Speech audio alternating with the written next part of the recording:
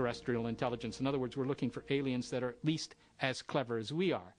Now, we try and do that not by trying to go there the way they do in the movies all the time, or waiting for them to come here. We try and find the aliens, if you will, at home on the basis of eavesdropping on signals they might be sending our way.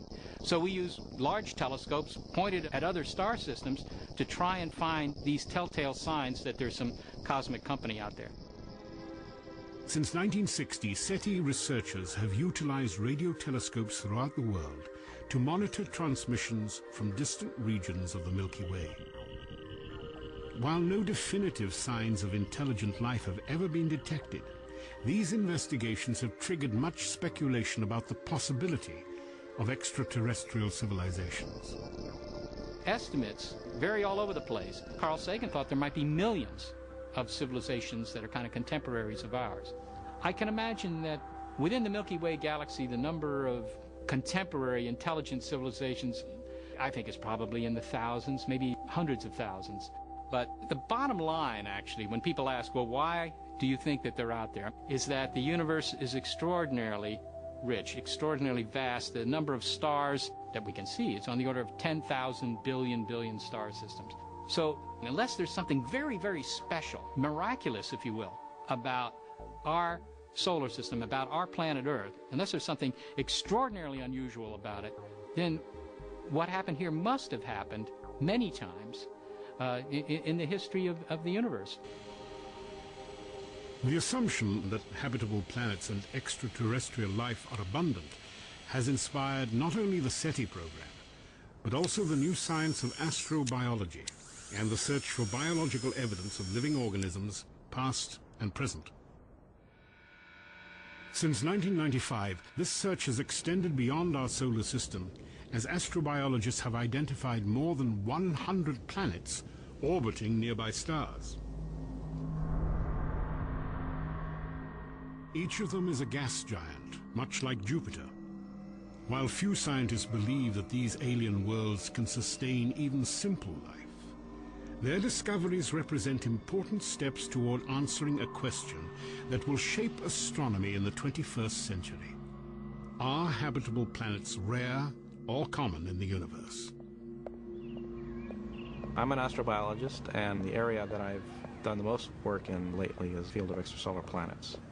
What motivates me is just to examine the conditions necessary for life and look elsewhere in the universe and see if those conditions are met anywhere else. And the answer could be yes, and the answer could be no, and either answer is interesting. Guillermo Gonzalez works as a research scientist in NASA's astrobiology program. His interest in this field is tied to his early fascination with the prospect of life beyond the Earth. I grew up in the 1960s, and like most other people of my generation, I was really amazed by the Apollo lunar landings, and that really inspired me and had something to do with my getting interested in astronomy. In my early years, I came to believe very strongly that there must be other civilizations out there and that the galaxy was teeming with life. And so I was a strong supporter of the search for extraterrestrial intelligence. My belief wasn't based on any real hardcore scientific arguments. It was just the impression that I had that the galaxy was such a big place. And I didn't give the other side of the equation much thought. In other words, there's two sides of the equation. There's the number of stars, the number of trials, if you will. But the other side is the factors. It takes a lot of factors to have a habitable planet and a planetary system. For Gonzalez and other astrobiologists, these factors, required for the Earth's habitability, became the focus of extensive research.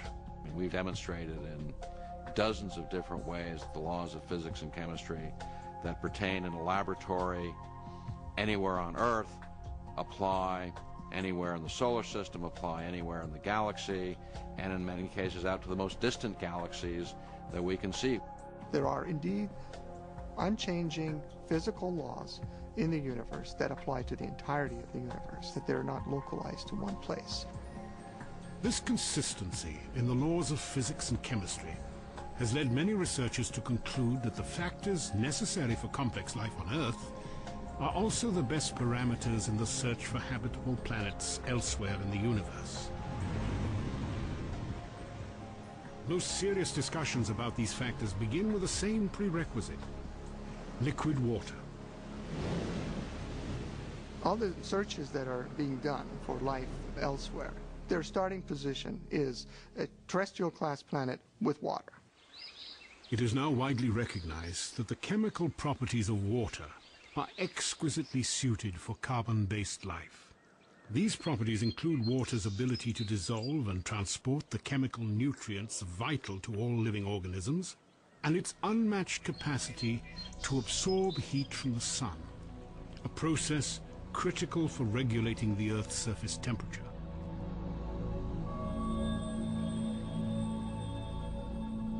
In liquid form, water is an extraordinary substance, and its existence hinges upon another factor essential to complex life: a planet's distance from its home star. It's like what they say in real estate: location, location, location.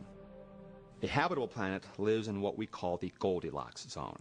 It's not too hot, it's not too cold, it's just right. And when I say just right, I mean just right for water. Liquid water really helps define the habitable zone. If it's too hot, again, the water just boils away. You just can't get condensed water. It's too cold, as in Mars today, it freezes out. Within our solar system, the habitable zone is relatively narrow, beginning well outside the orbit of Venus and ending short of the orbit of Mars. If the Earth were just 5% closer to the Sun, it would be subject to the same fate as Venus: a runaway greenhouse effect with temperatures rising to nearly 900 degrees Fahrenheit. Conversely, if the Earth were 20% farther from its home star, carbon dioxide clouds would form in its upper atmosphere, initiating the cycle of ice and cold that has sterilized Mars. The presence of liquid water is a necessary condition for life, but it's not a sufficient condition. After all, there may be liquid water under the frozen surfaces of Mars and Jupiter's moon Europa, but there's very little chance that complex life exists in either of these places. You see, contrary to what the Copernican principle might suggest, the recipe for life is much more complex than just add water. If a recipe for a planet capable of supporting complex life really did exist, then what ingredients beyond liquid water might be required? The list of necessary factors continues to grow. We live on this paper-thin crust. If the Earth's crust were significantly thicker, then plate tectonic recycling could not take place. The Earth's crust varies in thickness from about 4 to 30 miles. It consists of more than a dozen tectonic plates that are in constant motion. This dynamic geology regulates the planet's interior temperature, recycles carbon, mixes chemical elements essential to living organisms, and shapes the continents. Deep within the Earth's interior, the movement of liquid iron generates a protective magnetic field essential to complex life. If our planet was smaller, its magnetic field would be weaker, allowing the solar wind to strip away our atmosphere, slowly transforming the Earth into a dead, barren world much like Mars.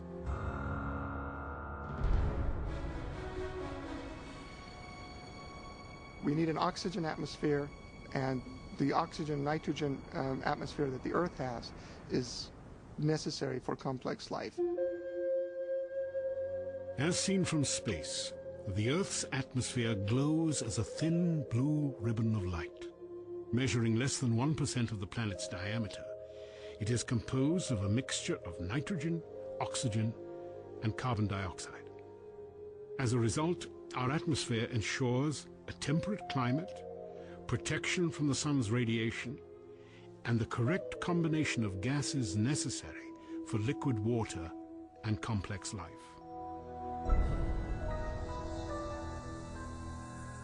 For a size of planet like Earth, our moon is big.